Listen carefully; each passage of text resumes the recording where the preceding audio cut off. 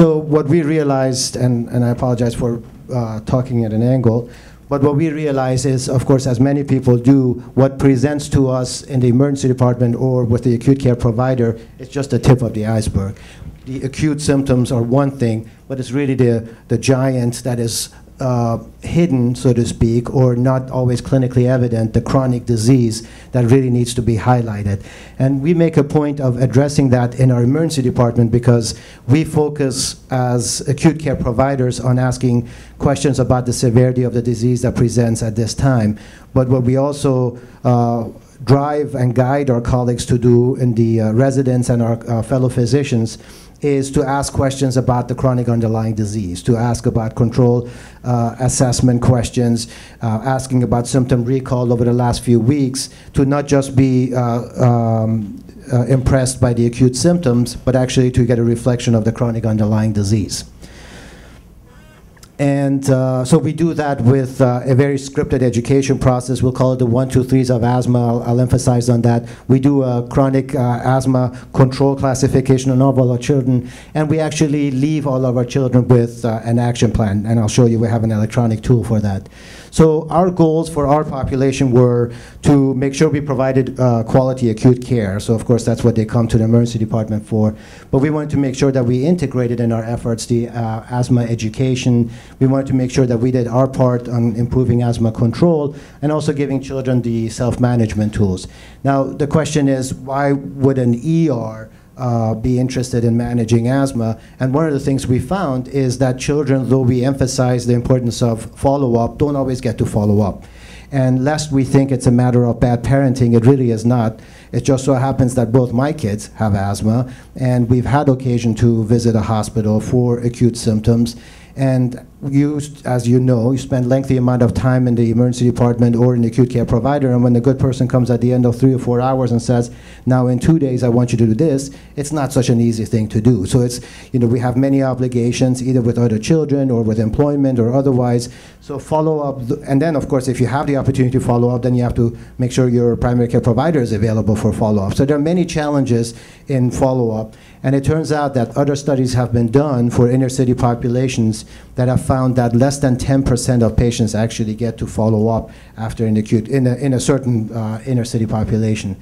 But the other reason we were interested is because time is on our side. When children spend 3 or 4 hours in our emergency department, that's significantly more time than they would spend with their primary care provider, 10 or 15 minutes.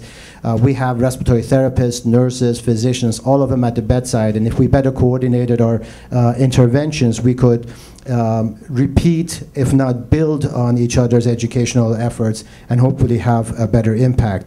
But the single most important reason was a teachable moment. When asthma, as we talked about, has chronic, a very large chronic component, but it's hidden. It's not appreciated. It's not clinically evident. But when a child presents in the evening, as they frequently do, with severe symptoms, the family is distressed, there's quite an opportunity there to impact and make teach about preventative symptoms. I frequently tell my colleagues, if my cholesterol levels are high, as they frequently are, I tend to sort of not pay attention, but if I have chest pain and I go to a hospital and somebody says your cholesterol high, is all of a sudden a pretty good opportunity to help me realize what I need to do, and this is the angle that we take here as well. So we have a goal of an asthma program that not only delivers quality care, but also emphasizes evidence-based care, education, as we talked about, and is multidisciplinary in nature. I'd like to talk about, to a fault, the modalities that we use. And if anybody has heard me talk before, we in our emergency department are big fans of metered dose inhaler therapy, as I know Dr. teaches as well. We, more than 80% of the children who present to our emergency department over the last 6 years have been treated with metered dose inhalers only. And these are children, very, very severe asthma, who do quite well. And I'd like to spend a few minutes just quickly highlighting why we see such a huge benefit to using metered dose inhalers as opposed to nebulizers. And of course, we know that asthma is a disease of the intrathoracic airways, but you can see that the upper airways or the extrathoracic airways would be the ones that would be affected by a croup or upper respiratory infection, or now very rarely seen epiglottitis. Whereas the intrathoracic problems like bronchiolitis or asthma are problems that affect us in the chest cavity. So as we inhale, you can see that as we expand our chest cavity, we create negative pressure that transmits through the airways, and you can see why the child with croup has inspiratory stridor. So you can see that's quite striking. And then of course, the reverse is true. So you can see that the mild, moderate, or severe disease is reflected by how the auscultation of stridor. But you can also see, of course, what we're interested in here is the intrathoracic problem, either bronchiolitis or asthma. This is just showing what happens. The reverse happens when you exhale for an extrathoracic airway obstruction. You actually breathe much better breathing out. Exactly the reverse effect that you would have. If you breathe out and you have asthma, you further squeeze down on your airways, and that's why these children wheeze when they breathe out. And the reverse is true when they breathe in. They can breathe, they expand their airways and breathe in much easier. So hence our interest in MDIs versus nebulizers. This is a beautiful graph, not mine, that demonstrates the deposition of medication by the various routes, metered dose inhaler with spacer, nebulizer, or dry powder inhaler. You can see on the first graph, and the white on the bottom is really the area of the bar of interest. 9% of medication of the albuterol would be deposited in the lungs by the metered dose inhaler route. A significant increase when you use metered dose inhalers with spacers, and we use spacers for all of our children, adolescent or otherwise. And by the way, metered dose inhalers can be used in the infancy very effectively. We use that every day. And then, of course, nebulizers and dry powder inhalers. And what is striking about nebulizers, you can see, is the thick bar on the top, which is the 20% exhaled medication. And I'll tell you where we think that comes from. So you can see that if you think of this as cycles of respiration, the first bar is as you exhale, and then you inhale, exhale, inhale, exhale, inhale. You see the pattern. Now, if you give somebody nebulizer medication, we tend to think of it, I tend to think of it as giving somebody something to drink with a water hose. You know, somebody comes in off the field, they're very thirsty, you turn on the water hose, and you expect them to drink continuously. And of course, we don't drink continuously, we drink in cycles, and so is with breathing. We give somebody an aerosolized medication, they're not going to be inhaling continuously, they're going to be inhaling in cycles. So as we give it to them, we present the medication continuously, but the real delivery happens intermittently. So as you exhale, you don't deliver. As you inhale, you do, and you get the picture here. Now the challenge, of course, the reason I showed you the graphs with exhalation and inhalation is asthma being a process of intrathoracic airway obstruction. You spend a significantly higher amount of time breathing out than you do breathing in. So as it turns out, when you give somebody nebulized medication, the efficiency of delivering albuterol or bronchodilator is inversely proportional to severity of disease, which is exactly the opposite of what you would think. On the other hand, when we use spacers, and we always use them, MDIs, when we use them with spacers, we use them with a valved chamber.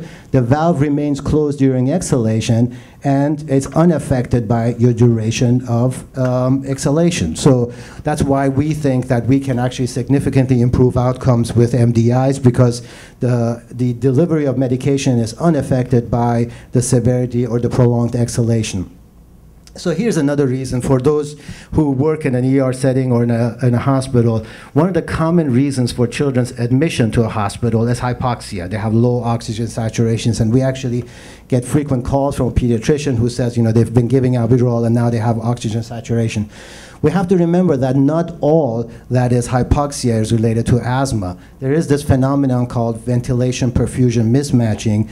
Of course, asthma in its severe form with tightness of breathing and diminished ventilation can lead to hypoxia, but that's not the only reason. So if you take another one of my not so pretty graphs, if this is a picture of the airways and the arterioles, you can see that when air moves and interfaces with blood, if you have asthma, not all of your airways are equally bronchospastic. They're not all squeezed down equally. So when you give somebody albuterol, it's going to go down where? It's going to go down to the area of least resistance. Now you have really dilated airways on some segments, putting pressure on the blood vessels, and hence you get a discrepancy between blood flow and oxygen delivery. And that's what people call VQ, or ventilation perfusion mismatching. We see that all the time. And what we find is, because of the lower doses of metered-dose inhalers that are used as opposed to nebulizers, this discrepancy in VQ mismatch is much, much less common when you use MDIs. We have been able to, though our actual number of asthmatics each year has risen, we have been significantly reducing since FY03 our number of children the percent of children who get admitted, simply by switching from nebulizers to metered-dose inhalers. And that's been quite striking result for us. We've implemented in FY06 the MDI therapy in our inpatient setting, and you can see that we've reduced our length of stay significantly. And I thought I'd highlight our 1, 2, 3s of asthma, which is very much similar to what everybody else is doing, highlighting the inflammation and bronchospasm as separate important factors, emphasizing triggers and the various ways we can affect their impact on us, and talking about controller and as needed medications. So we do have attack questionnaires that we've built in so families can participate in the assessment of the child's asthma. We do have an electronic form of our action plan for simplicity and streamlined use in our emergency department, so we don't have a paper base, so we can keep a record of it. And you can see that our action plans, since we've implemented our electronic form, has increased significantly to 80% of our asthmatics actually leaving. So the last graph I'll selfishly point out is that tomorrow is actually my last day at the University of Maryland Hospital for Children, or Children's Hospital as it's called, and I'm starting Kindermender, which is essentially taking some of the lessons we've learned in the ER setting and saying, why don't we bring the quality, access, and service model more to the community? Instead of having it solely in the emergency department or hospital-based environment, we can bring it. What is attractive about the ER is many things, but it's access. It's ease of access. There's no appointment. So why can't we do the same thing in a community setting? So if anybody gets to visit in Columbia, that's where I'll be day in and day out and day in and day out. So I hope to see some of you there. Thank you.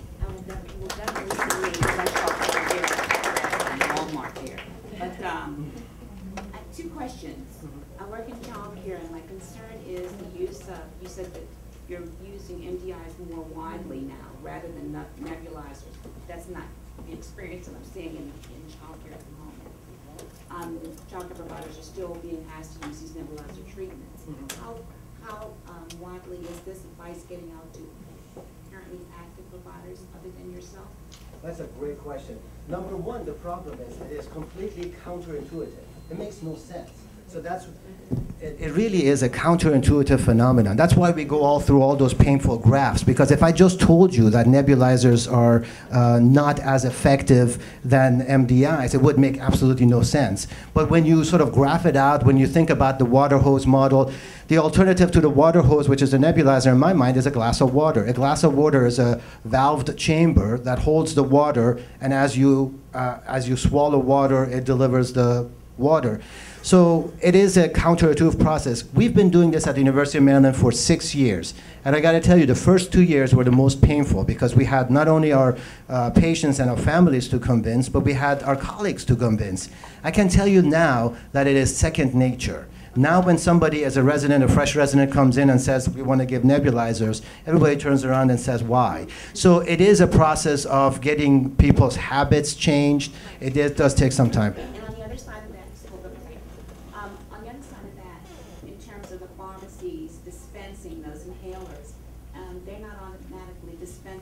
Spacer along with it. Yeah. And do you have anything in mind for how school nurses and others, caregivers, It's very true. So you need multiple spacers, actually. You need one spacer at the school, you need a spacer at home, you need a spacer with grandma. Insurance, medical assistance, as I understand it, fills only one in a year's time. And there are many, many challenges, and we actually talked outside about the price and the reimbursement. The MDIs, as a provider, are significantly less, a lot more expensive and a lot more poorly reimbursed than the nebulizers are, which makes absolutely no sense.